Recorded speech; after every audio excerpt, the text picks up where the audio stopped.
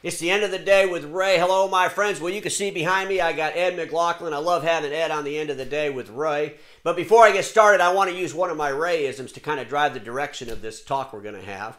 You know, I said a long time ago that a company becomes obsolete when they focus on bringing the past to the future instead of bringing the future to the present. And Ed, I want to talk a little bit about that, but how are you doing, my friend? Doing wonderful. Couldn't be better, Ray. Thanks for having me on. Well, it's great to have you, Ed. You know, you're an icon in the industry. You've been through a lot of turmoil, as they say, over the years. This isn't the first crisis the channel's had, but obviously it's a pretty big crisis, and it's aligning with advances in technologies themselves. You know, I don't know if you were able to see the Zacks report that came out, just kind of showing where the industry is. It's not a very, exciting report to read. The financials are going to come out and hit the street here. Xerox, I think, is next week. Konica and Kyocera next week. So we'll kind of see where the industry's laying out. But Ed, I got to be honest with you, it's a little bit disturbing sometimes. I see some of the surveys that we're seeing out there, and it seems like we're trying to save yesterday and deliver that into tomorrow. You've been around a long time. Can you help us out and help the dealers out? And really, what are we looking at? What does tomorrow really look at from your opinion? Well, you really want to get a good look at tomorrow. Start looking clearly at what's going on today. You have to look at today without rose-colored glasses. What really is going on? You know, as you've said, I've seen a lot of change and transition in this industry since I first entered it in 1969, and this, quite honestly, is the most significant change that I've seen in that period of time. And it's not something that's going to go away. The crises that have occurred in the past were temporary. This is a permanent change in the trajectory and a major inflection point in our industry. And we have to start adjusting the way that we do things accordingly. It's just not going to be the same, and it's not going to be the same for a while. So finding ways to reposition the people to process ratio is a very important step. And Ray, as you know, we've had these conversations many times. I'm not one of these guys like, if you don't do this, you're going to go out of business. This is the only answer. All that stuff is bullshit. We've had some obituaries out there for sure. It drives me nuts. But here's the reality. You may be in business, but in order to maximize your profitability, your positioning, your ability to compete, your ability to grow, you have to adjust to the realities of today, which means you've got to find a way to automate your business and automate processes. We've talked about automation, and many people think they've done automation for quite some time, but really they haven't done it. What we've done is we've taken a whole glut of data, dumped it into our organization, and we put masses of people together to pull it apart and analyze it, to turn it into knowledge so we can do something with it. We have to actually go out and make the effort to find the type of software packages and support mechanisms that will do the heavy lifting for us. And we have to do something that will absolutely change the process to people ratio. It just has to, it's a must-be step in order to maintain your level of profitability. Either that or completely change your process and become a services-based business. And we've been talking about that for a long time too. 10 years. Being customer-centric, account-centric versus transactional is a difficult change. And if you're not halfway through the process now, the first step I would do before I even began to make those steps to transition, which I think is, my personal opinion is, it's a necessary step. There's other avenues to take, but for the profit model and structure of business and the way that you do business, I believe that's the right step.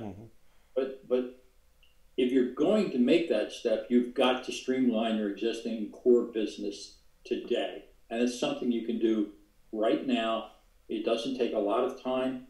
You just have to it takes a little bit of time and some discipline, and stop reacting to things and stop long enough to sit down, look at it, analyze it, and make the right decisions.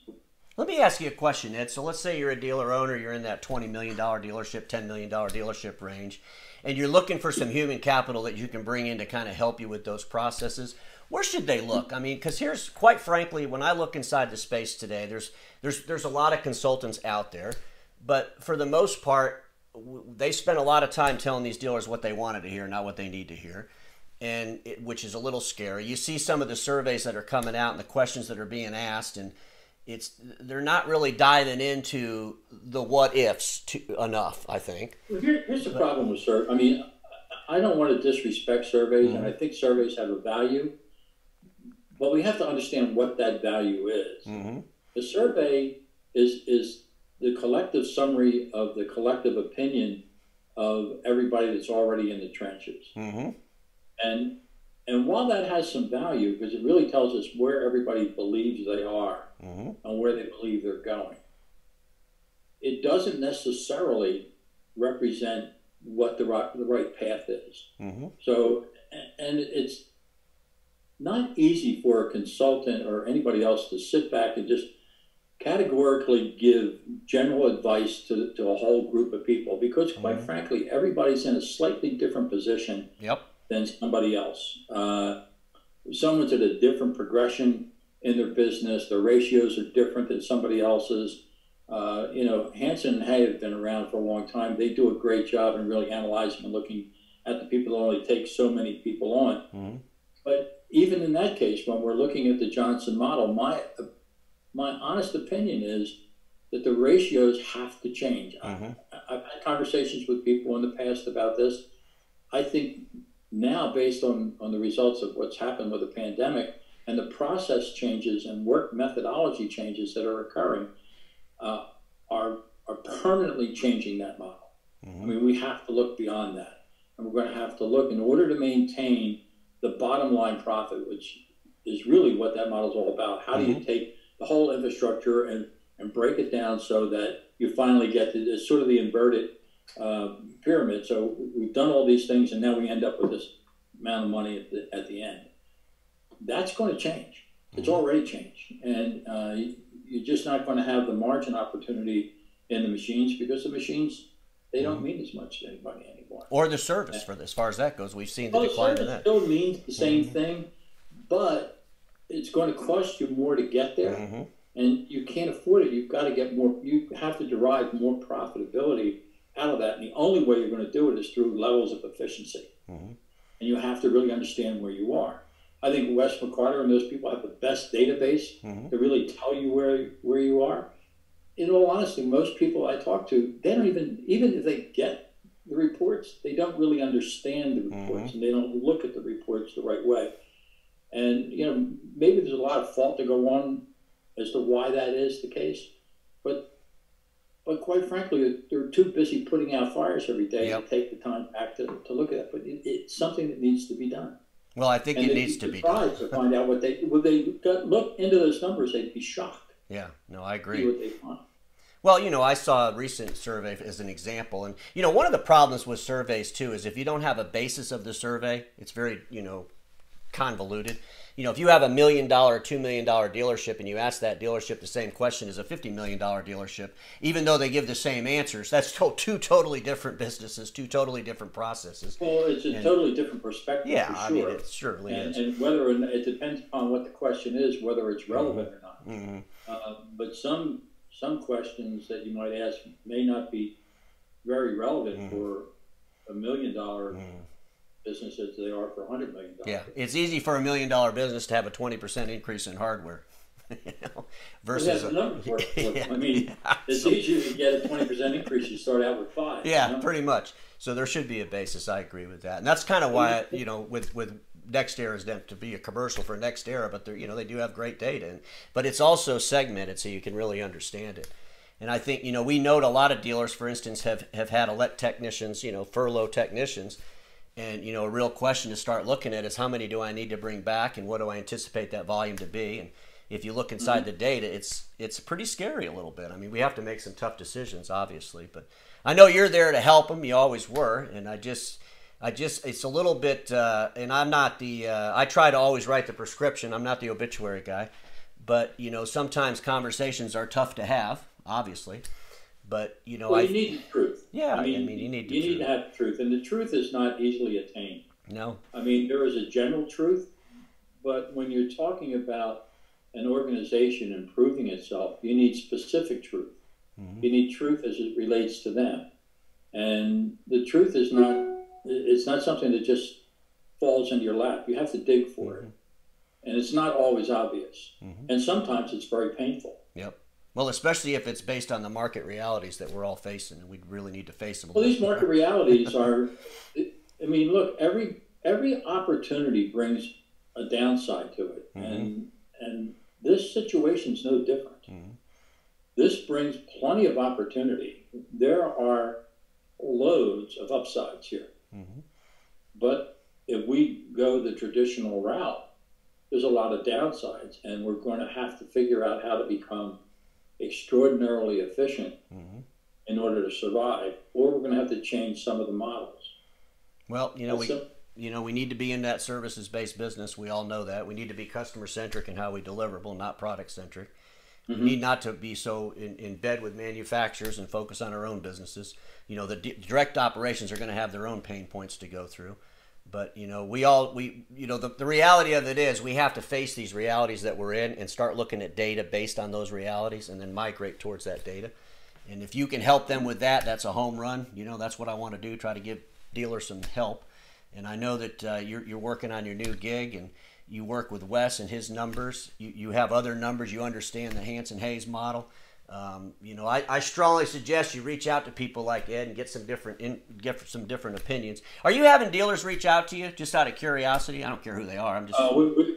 We've been incredibly busy right now. We only launched on June 1st, and very honestly, I'm actually seeing new applications spring to the market beyond what we initially launched with. I'm not ready to talk about it yet, but I think it can significantly change the way dealers go about doing business.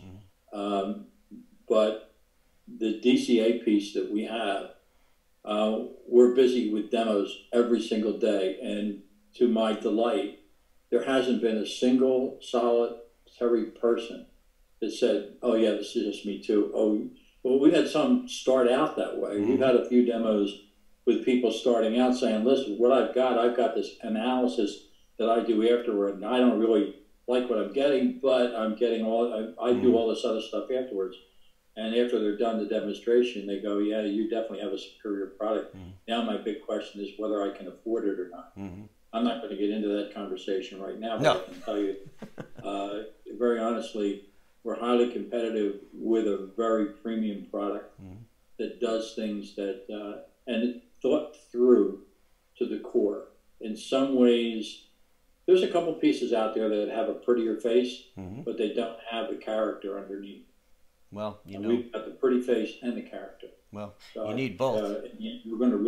We're going to kick some butt here. Well, that's good. You know, it makes a significant difference, immediate payoff in the operations of the organizations once they utilize it. And we'll be talking about some significant signatures very shortly. Well, they've already pretty much committed that they're going this way. So, well, you know, the industry needs change. The industry needs new competition, fresh blood. Sometimes that's good stuff. So, you know. Well, I can tell you. I mean, very candidly, I did these board things for about 15 years where I keep active, I keep myself involved, and this is the first time I said, I'm writing the checks, I'm jumping in myself. I know that's not something normally at this stage in one's career that one does, but very honestly, I do love this industry. It's not only provided me with an opportunity to support my family and to do well in life, it's given me a platform and a place to learn. And it's been ever changing throughout the 50 plus years that I've been in this business. I've watched it change, and I've been a part of the change, and I've helped in some cases initiate and push some of the change. But it's constantly enlightening to me because I've always understood that we're on that knowledge side of the business that keeps the processes going, and I find it infinitely interesting. So I don't ever want to stop. I want as I said before, I want my wake and retirement party to be the same day. Same day. Well, you're a testament to someone that really loves the industry, obviously. And you said it right there. You put your money in it. You made your money in it. You're making your money in it now, and that's the difference. Right now, I'm just writing checks, but that's okay. Yeah, that all comes. Hopefully, that turns around. I'm not looking for backing. I'm not. I'm perfectly happy to be doing this because I don't think there's a need for it. With 50 years of experience, I know there was a need for it. I saw it there, and I said, this is something that the industry needs, and it needs it now.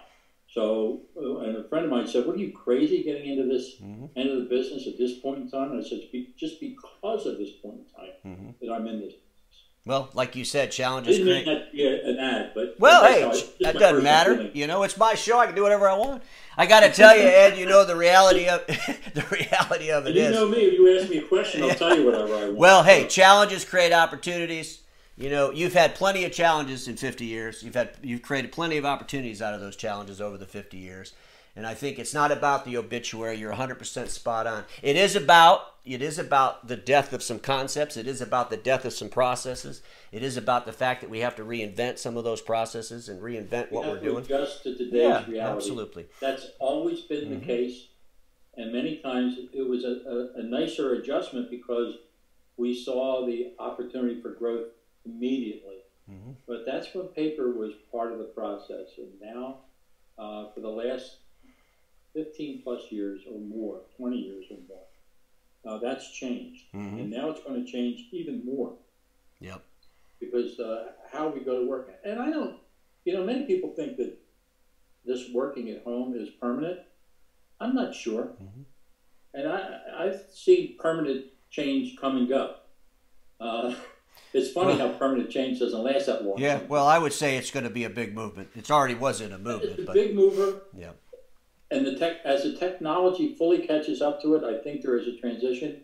But we are also social animals, so we need to touch and be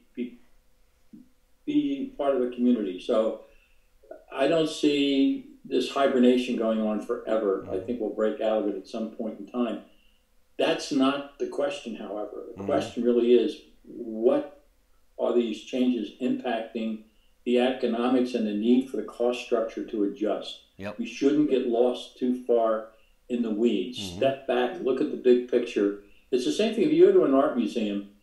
Many of the better art museums have a line on the floor. And if you stand in that line, you get a total different perspective of the painting. And the reason being that you take more of it in. Some people think if they go up really close and getting close to it, all you get to see is the brush strokes and things. And that might be interesting, but you don't get the whole value until you step back and look at the whole picture. Great analogy. Take a perspective of what we need to do. It's just part of life. It's not nothing mysterious about it. It's just like everything else in life. Well, that's a great analogy. Ed, I appreciate having you on. It's always great to have you on. Stay safe and healthy there in North Carolina. Can't wait to come play golf with you. Absolutely. Great course. A little wet right now, but that's okay. I'm busy, so I don't have as much time. All right. Well, my friends, I'm going to end this the way I always do. Status quo is the killer of all that'll be invented. Don't get stuck in status quo. Have a fantastic day. I'll see you tomorrow.